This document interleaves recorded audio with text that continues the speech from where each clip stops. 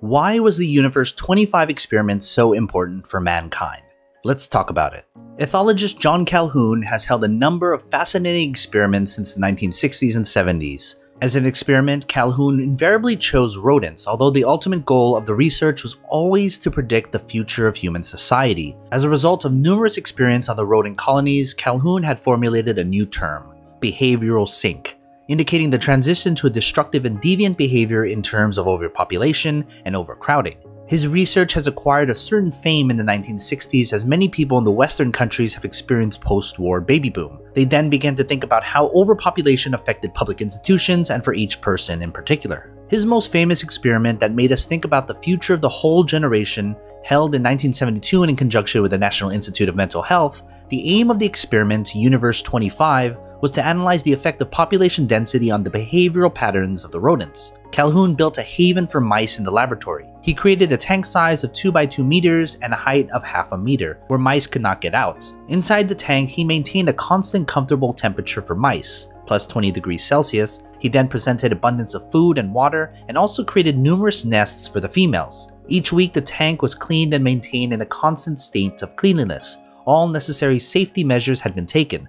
Eliminates the appearance of predators in the tank or the occurrence of massive infections. The experimental mice were under the constant supervision of veterinarians, their health status constantly monitored. Food and water security was so thought out that 9,500 mice could eat at the same time without experiencing any discomfort, and 6,144 mice consumed water and without experiencing any problems. Space for mice was more than enough. The first problem of the lack of shelter can only occur when a population size grew to over 3,840 mice. However, such a large number of mice had not been in the tank. The maximum size of the population observed at the level was 2,200 mice. The experiment began with only 4 pairs of mice, 1 male, 1 female. They then began to multiply rapidly. This period of development Calhoun called Phase A, and Stage B began when the first mice was born. This is the stage of exponential growth of the population size in the tank under ideal conditions. The number of mice doubled every 55 days. But then starting with the 315th day of the experiment, the population growth rate had slowed down significantly, and now the number had doubled every 145 days, which marked the entry into the third phase, Phase C.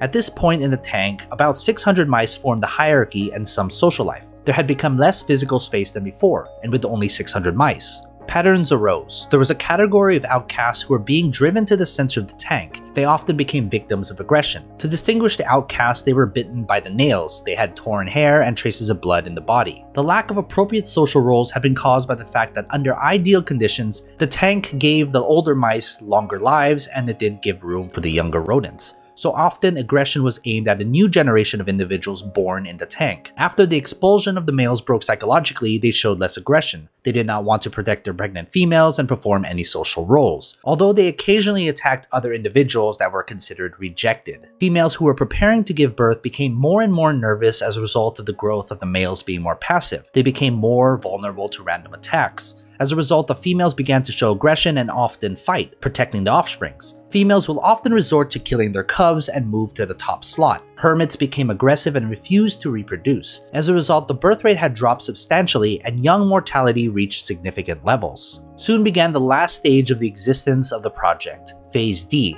or the Phase of Death as it was called by John Calhoun. The symbol of this stage is the emergence of a new category of mice, called the beautiful. These included males showing uncharacteristically kind behavior, refusing to fight and fight for females in territory. They showed no interest in mate and are prone to a passive lifestyle. Beautifuls only ate, drank, slept, and purified their skins, avoiding conflicts and the implementation of any social functions. They received this name unlike most of the other inhabitants of the tank. They had no trace of hard-fought battles, scars, and tear wool. Their narcissism had become legendary. Also, the researchers were stunned by the lack of desire for the beautifuls to actually mate with anyone. Female beautifuls would refuse to breed and escape into the upper tank nest to become the majority. The average age of the mice in the last stage of the existence was 776 days, 200 days exceeding the upper limit of reproductive age. The number of pregnancies was low and soon was 0. Endangered mice started showing homosexual behavior and aggression in excess of vital resources. Cannibalism flourished even though there was a lot of food to go around. Females refused to bring up their cubs, sometimes even killing them and eating them. Calhoun was asked about the reasons for the emergence of a group of rodents called the beautiful. He drew a direct analogy with humans, explaining that the key human trait his natural destiny is to live in the conditions of pressure, tension, and stress. Mice give up the struggle, choosing an unbearable lightness of being turned into autistic handsoms, capable of only the most basic functions, the absorption of food and sleep, and in principle became not capable of such powerful and complex behavior. Calhoun draws parallels with many modern men, capable of only the most routine, everyday activities in order to maintain the physiological life, but the spirit was already dead. What was expressed in Universe 25 was the ability to overcome and, most importantly, to be under pressure. He concluded that this is what would happen to mankind if the population continued to flourish and society reached that perfect state.